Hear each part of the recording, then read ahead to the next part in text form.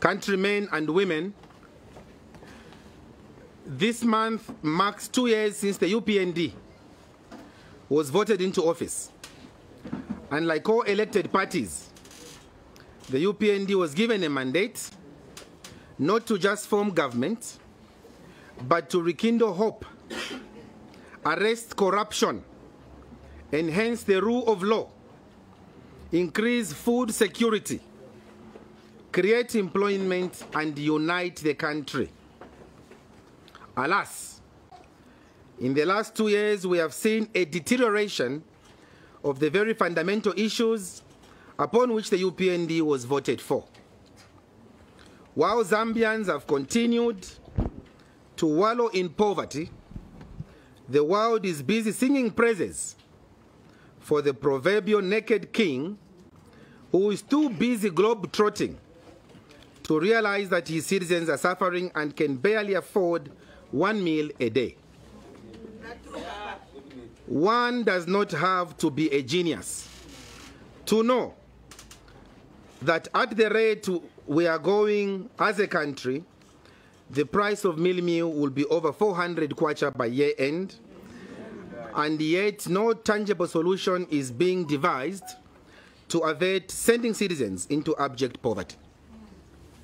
Ladies and gentlemen, we would like to engage you as members of the Fourth Estate to help us make the clarion call to the President and his team that the citizens of this nation are tired of stories, and the challenges that this country is faced with can never be solved by rhetoric and a multi-million-dollar PR, public relations, contract to project the nation in a positive light of the outside world, when the citizens are starving and dying from lack of medicines and poor dietary conditions that fall way below the recommended daily allowance.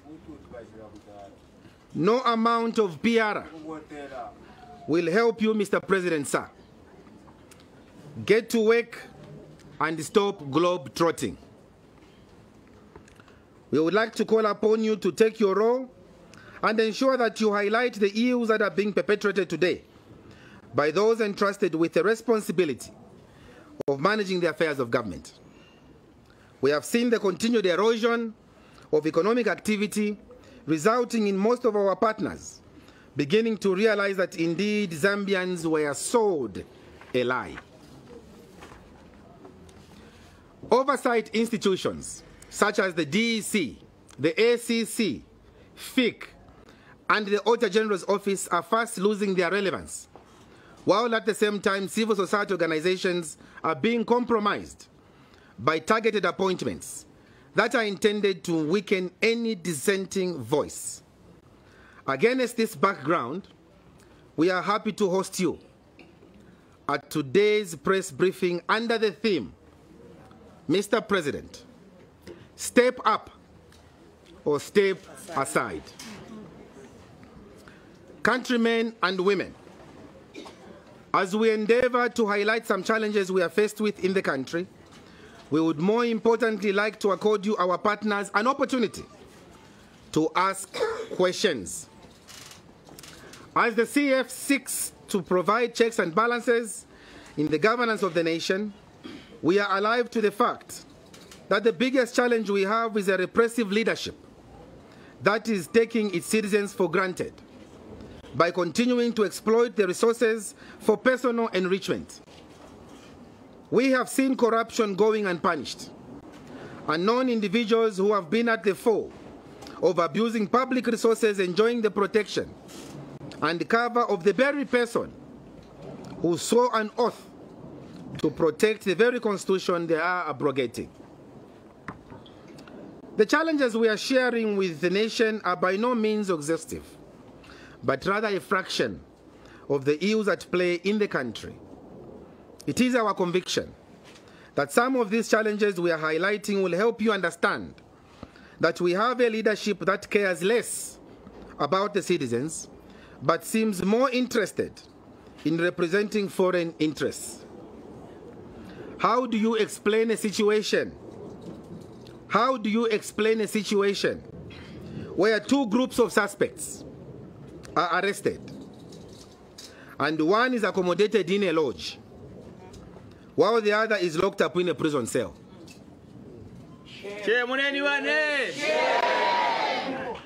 The difference between the two is that the group of Zambians is remanded in jail, while the group with foreigners is booked in a lodge. And yet they are all believed to have committed the same offense. I leave you to make your own judgment on this.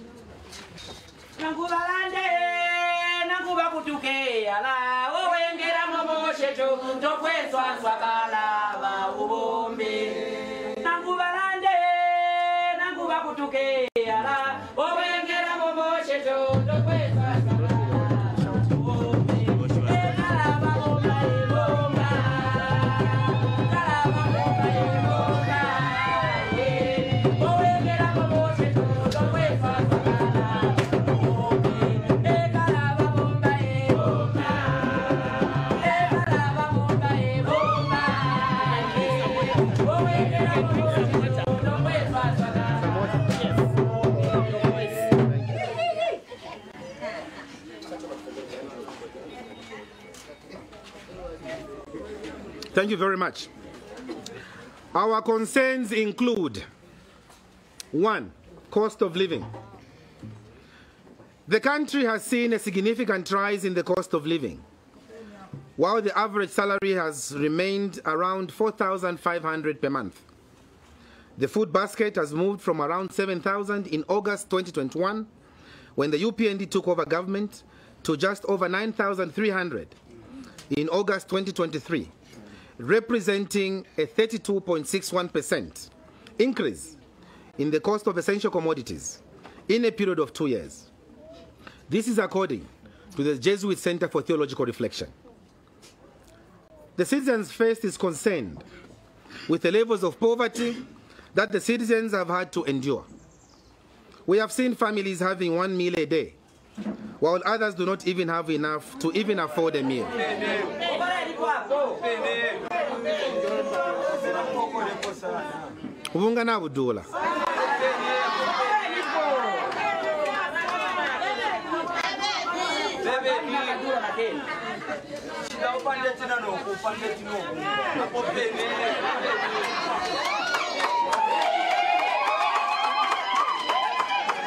The Citizens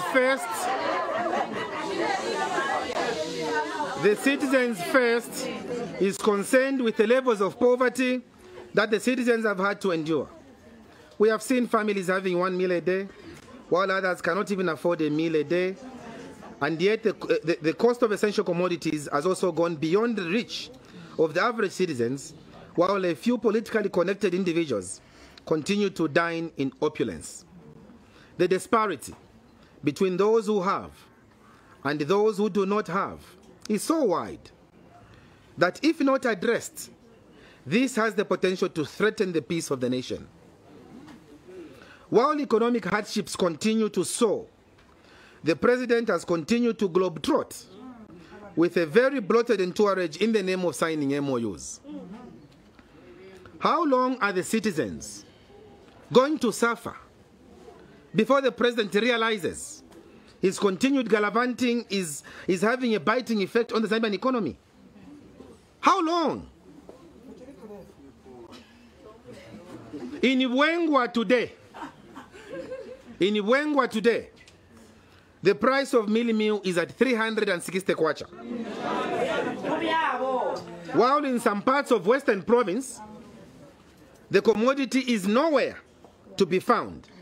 At times, people have to travel over 100 kilometers to find the commodity. Shame. Our call to the president.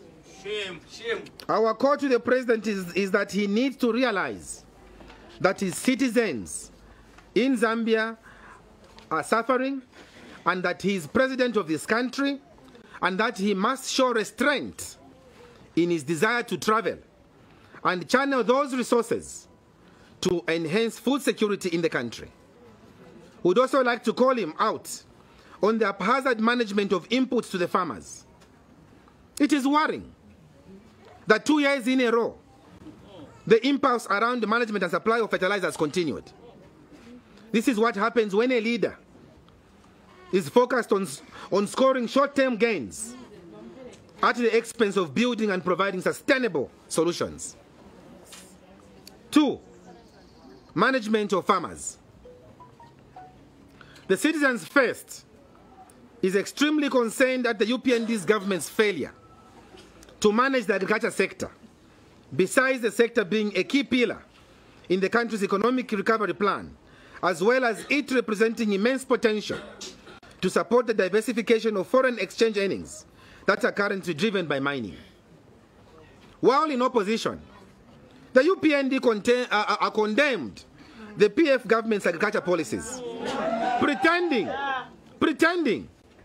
to have a better alternative when they form government. The reality, however, has been nothing but continuous lumping of blame on the previous government.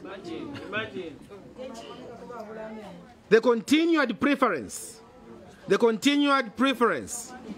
for single sourcing of fertilizers and other farming inputs has resulted in higher cost of inputs that ultimately increases the cost of production on the part of the farmers. This vicious cycle has led to high price of mealie meal. 2, political intolerance. While the UPND government was voted in office at the back of addressing the intolerance that characterized the previous government's cadres and use of the police to harass innocent citizens, it is amazing that we are seeing the same level of political intolerance under the UPND government. Even worse. They have continued to use the police to frustrate people's civil liberties under the guise of the Public Order Act.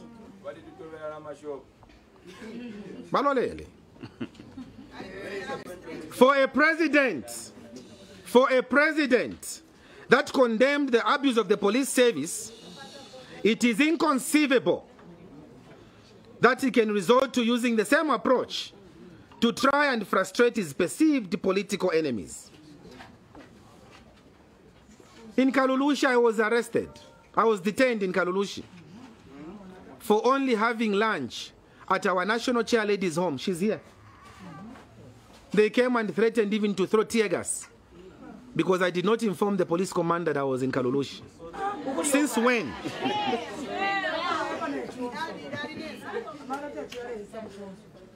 It is important for those in government to realize that the continued intimidation of perceived political opponents will not slow down the opposition, but rather it will serve as a catalyst that will help opposition parties to set their differences aside and focus on kicking out this repressive government in 2026. Yes. 4, accountability and the president's failure to declare assets. There is clear lack of accountability under the UPND that has been compounded by the president's refusal to declare his assets. The Citizens First, and I'll speak slowly here, the Citizens First has continued to call out the president on this issue, as it will cause him to be a subject of investigations once he leaves office.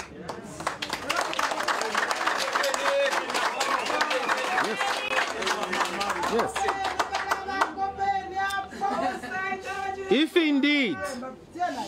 If indeed he has nothing to hide, why is it that he has failed to make his net worth public? Why? Just why? The failure by government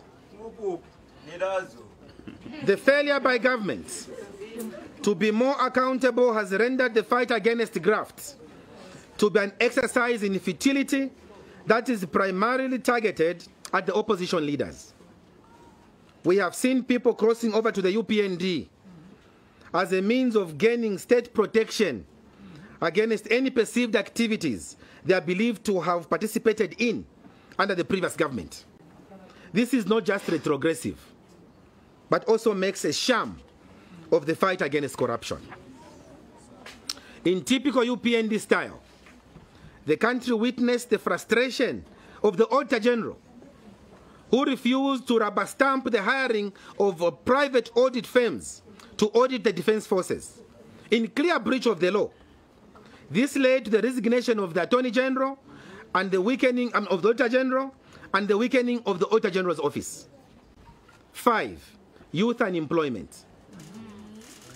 The ever-increasing number of youth unemployment concerns the CF. And what is of greater concern is a continued delay by government to address the issues surrounding Mopani and KCM mines on the Copper Belt. On August 12, 2021, youth stand up in large numbers to vote for the UPND, following the continued motto of their barely fixing the economic challenges that the country was faced with while promising them jobs. 2 years down the line, the situation has gotten worse than it was under the PF, and the government continues to lay the blame on the previous government. The CF would like to call the UPND to share a roadmap that will address youth unemployment, rather than continuing to issue promises that do not seem to deliver any tangible results. The situation as it stands is very desperate and calls for immediate redress. The continued recruitment of women and men in uniform is not sustainable, as it only serves to increase government's cost base without addressing the income side, which should be addressed by driving private enterprise driven by Zambian entrepreneurs rather than foreign entities. Yes. We advise government to identify and support Zambians in our quests to rebuild the country and creation of employment. The Citizens First is dismayed with the continued use of the police under the guise of the Public Order Act to intimidate political opponents. The continued use of the police to threaten citizens has eroded confidence and only serves to reduce the political space in a country that has earned international acclaim in terms of upholding democratic tenets. In a classical example of lame excuse, the PF notified the police that they intended to launch the strategic plan, and in their rejection, the police advised that they did not have enough resources to protect them. But when the PF proceeded to organize their meeting, it was surprising how many police officers were deployed to disrupt them. Why was it easy? Why was it easy to mobilize police officers to disrupt the PF when the same resources should have been deployed to provide the much-needed protection to the PF in their quest to launch a strategic plan? Fish mletina. We are aware that most police officers would like to operate in a professional manner, as they do not have anything to do with politics. But the powers that be continue to push them to attack innocent citizens simply because they are members of the opposition.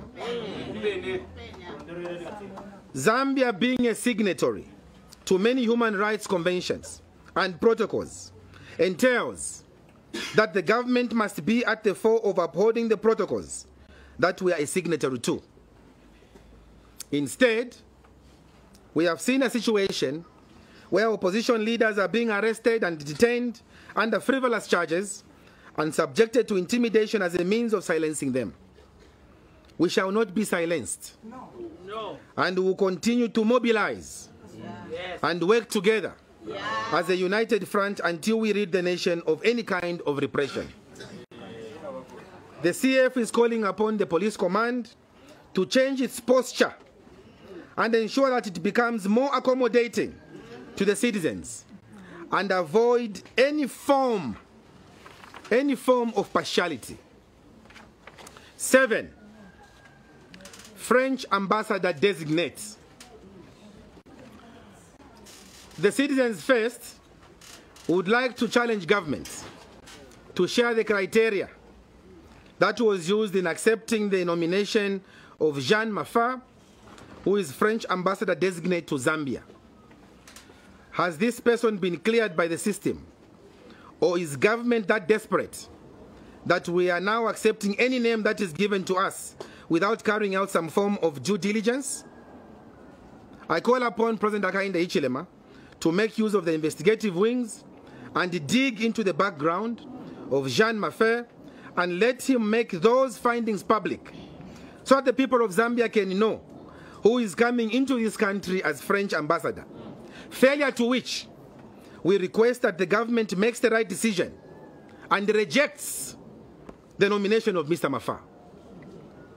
We know what we're talking about. 8, Zimbabwe elections. Not Zimbabwe.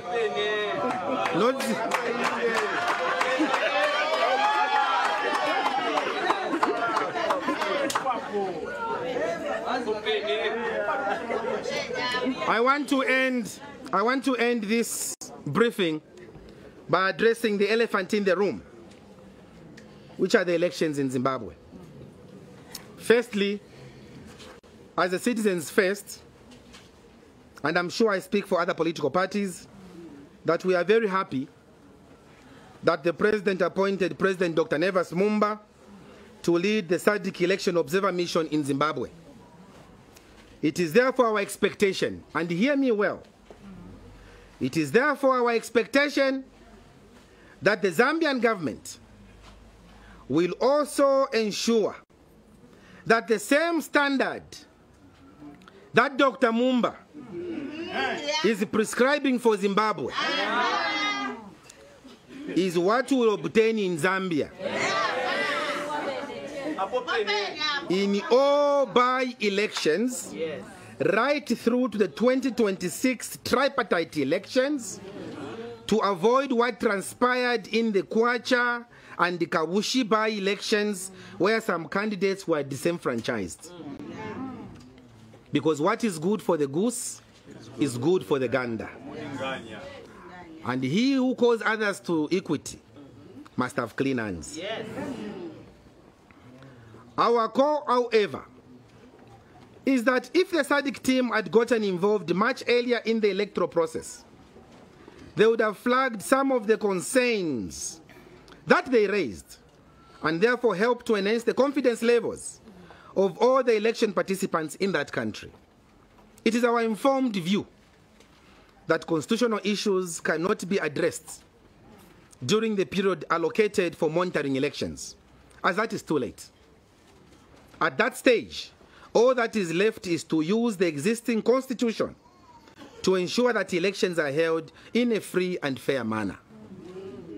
Our concern over these elections is the sighting of Dr. Mumba's observer team when the country, Zimbabwe, had many observer groups, including the African Union team that was led by the former Nigerian president, His Excellency President Goodluck Jonathan. Notwithstanding that, we would like to advise the President to exercise caution in the manner in which he handles the election issues in Zimbabwe. As how he handles it has the potential to destabilize the country of Zimbabwe if not handled well. It is important that this issue is dealt with in a sober manner and avoid any emotions, as it has potential to inflame the people of that country. In conclusion, the Citizens First will continue to hold government accountable in order to help restore the country's glory by ensuring that government provides opportunities to Zambians in every aspect of commerce. It is for this reason that our manifesto seeks to drive a pro-poor agenda with the aspiration of creating homegrown millionaires through business incentives and opportunities being provided by government. We are alive to the fact that the current government has failed to create opportunities for Zambians in preference for foreign entities and individuals who end up externalizing all their returns. In view of a homegrown economy, our view of a homegrown economy is one that puts Zambians at the fore of business and commerce while creating an enabling environment for citizens to actively participate in wealth creation and job creation rather than relying solely on government employment. We therefore challenge the President and his government to step up or Step aside. I thank you for your attention and pray that we'll work together as one, even as we seek to raise the voice of the suffering majority in Zambia. God bless you and God bless Zambia. I thank you.